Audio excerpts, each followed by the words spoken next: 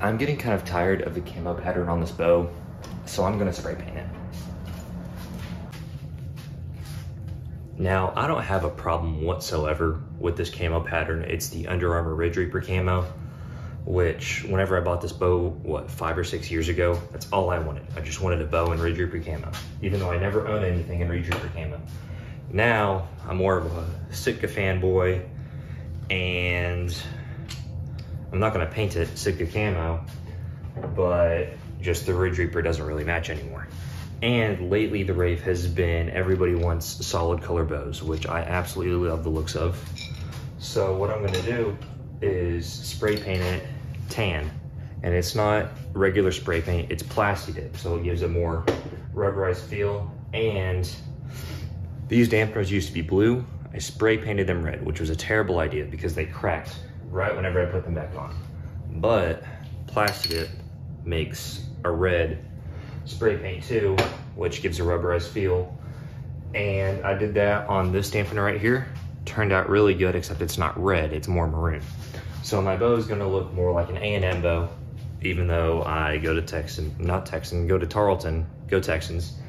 But I still love the look of it, so that's what I'm gonna do. And then I'm gonna switch these veins out, these red veins, since I'm not gonna have any more red on my bow. I'm gonna put white veins on, which I'm gonna love the look of that too.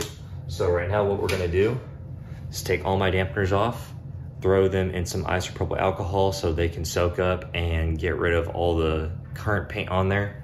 And we'll spray paint that maroon, and we'll paint this bow. After we tape it off, we'll paint this tan. It's gonna look amazing. Now, I also have that painted red, my Spot Hog. Might change that out for white, I'm not sure. We'll have to see how it looks afterwards. But with most of these dampeners, they pop right out. Hope they didn't break. Pop right out. Those might be a little bit harder. Yeah, I'll do that off camera. But once I see you again, that actually might come off right now. Yep. Once I take all the dampeners off, I'll be right back. Well, took everything off except for my rest because I don't want to jack up, or I don't want to mess with the retuning my bow. And I didn't take off my stabilizer mounts just because I'm too lazy to do that. So now we're going to seal everything off.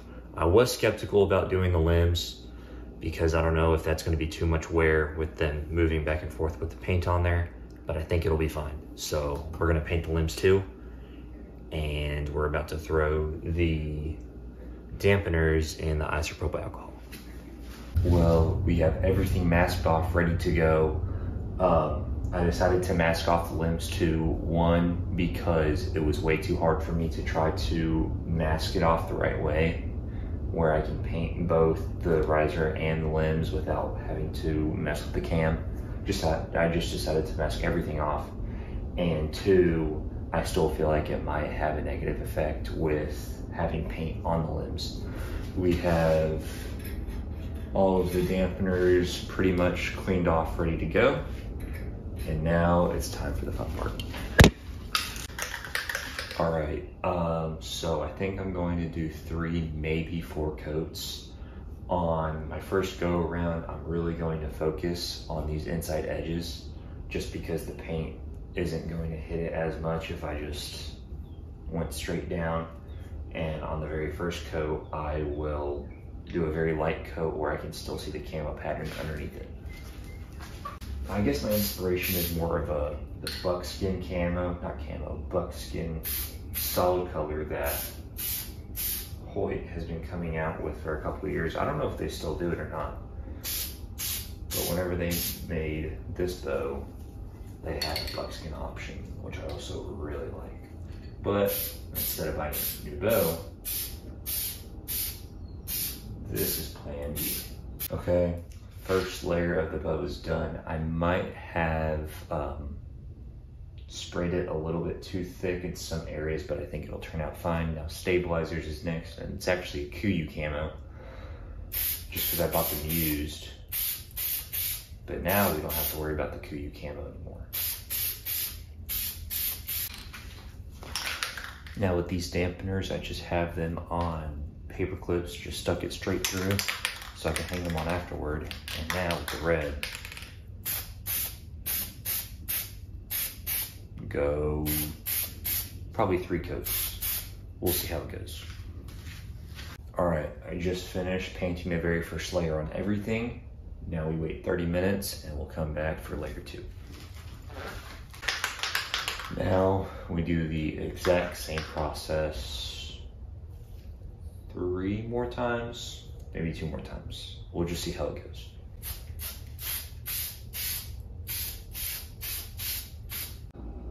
Here's after the second coat.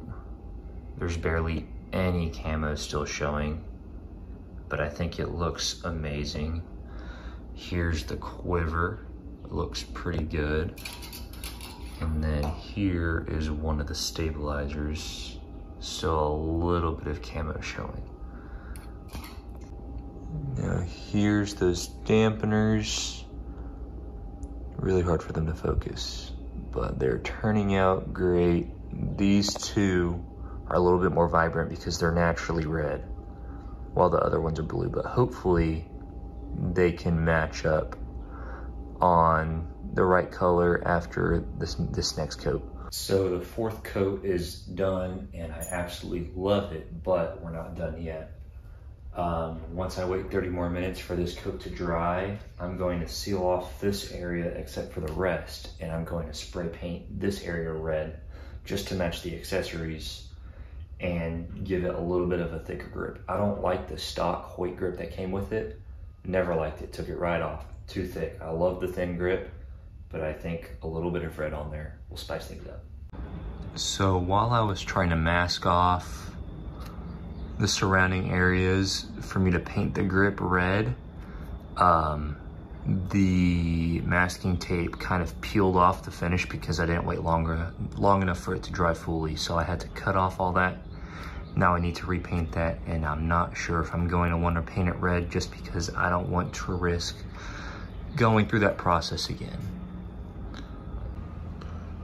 Back after 4 more layers on the handle, and it looks just like how it was. And then I added 1 more layer to the entire bow, and now I just ran out of paint. So that paint can probably could have lasted me 6 or 7 layers if I didn't mess up on the grip. And now we're gonna wait 2 hours, and I'm going to try the red grip 1 more time. So it's been 3 hours since the last coat, and I decided to take off most of the tape, and I'm gonna hit it with some flat clear coat to hopefully prevent any future peeling. So I'll do that, and we'll be right back, and hopefully I can still paint that red after I put this on and make the finish stronger. Well, the sticky notes would not stick, so I had to use some weaker masking tape, so hopefully that doesn't peel any tape off. And we are about to go to town to paint that red. Hopefully it doesn't paint the rest of the bow red, but it looks like I'm doing a pretty good amount of precaution. Well, I just finished the 3rd coat, took off the masking tape, and it looks perfect. I don't think I would want it any better. But now I'm going to wait 3 or 4 hours, and after that, once that is completely dried up, I will hit it 1 or 2 times, very light coat of clear coat to make sure that part doesn't peel away. And probably wait till the morning to make sure everything is completely dry. Then we'll put the bow back together. I'm excited. Now, while we wait for the bow to dry, I'm going to re-fletch these arrows plus fletch up some new arrows, except I'm gonna have to get these cut with some white 88E Max Stealth veins, since there's no real true vibrant red on that bow anymore. I think it'll look better since white is a very neutral color that looks good on anything. If y'all want a tutorial on how I fletch my arrows, go leave that in the comments below. But since that isn't the purpose of this video, I will do that off camera, and it might take me a while, but for you, it'll be done just like that. They're all done. Look pretty good. Now let's go see how the bow's looking. So after several coats on the grip and several clear coats after that, finally took off all the masking tape. Looks great. Now we're going to wait till the morning to let this fully dry, and tomorrow we'll set it up and we'll see how it looks then. Well, it's the next day, got everything put back together, and I think it looks slick. I could not have asked for anything better. Let's throw the quiver on there. We got the white veins. I love that. Looks absolutely amazing.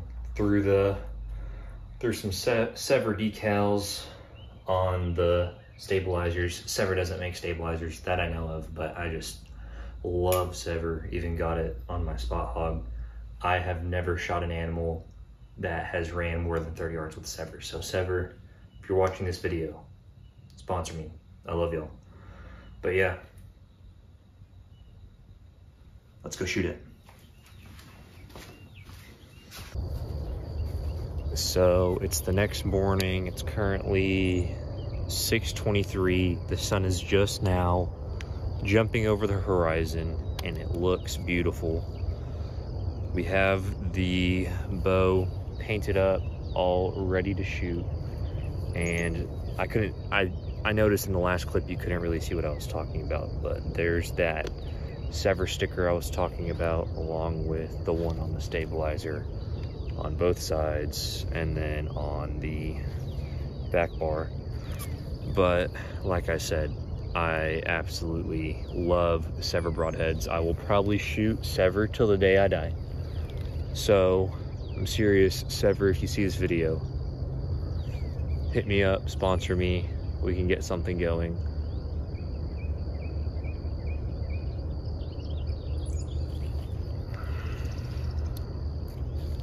Forgot to range the target. 29. I was set to 20. That was a good catch. All right. Let's see how it shoots.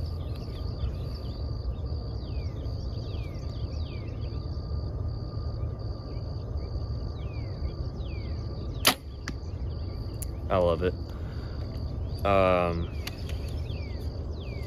If you're thinking about painting your bow, I'd say go for it. You have nothing to lose if you use Plasti Dip, because if you don't like it,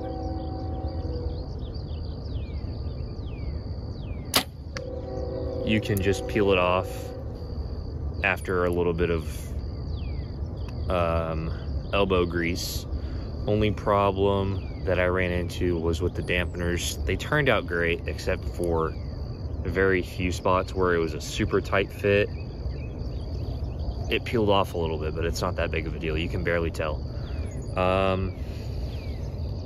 But let's take it out to 80. All right, we are at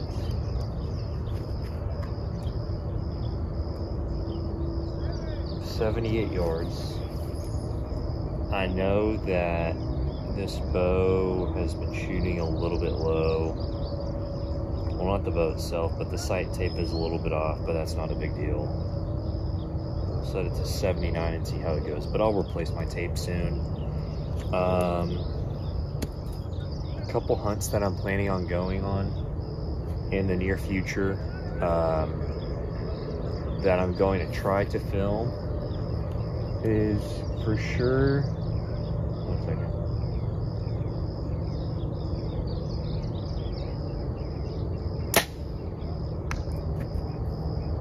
By the way, I just bought this marsupial pack. Great investment, well worth the money.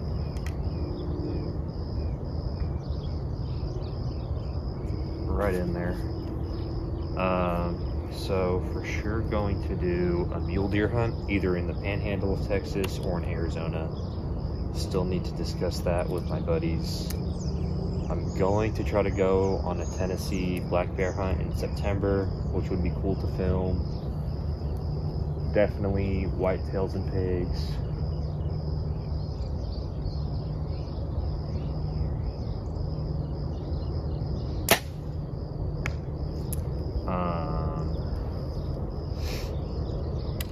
Also, I'm going to try to get some... Caught you. That was a good catch. Sorry, my tripod is very sketchy right now to get it as high as possible because I'm a tall person. But glad I caught that. Anyway, back to hunts. What else did I have? Maybe whitetail in Michigan. I'm not sure if I'm going to go on that because that's an 18-hour drive from Texas.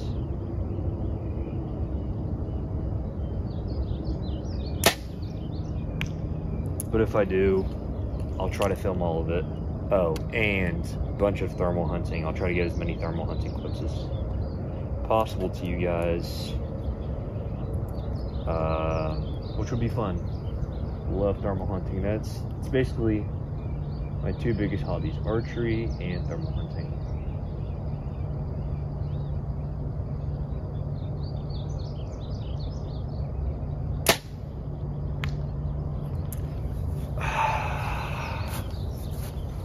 I don't know what to say now. I guess subscribe. I'm going to make a video soon about how I got my license to carry being only 19 years old. So watch out for that video if you're under 21 and you want to get your license to carry. Follow me on Instagram. It'll be down in the description. And I will catch y'all in the next video. See ya.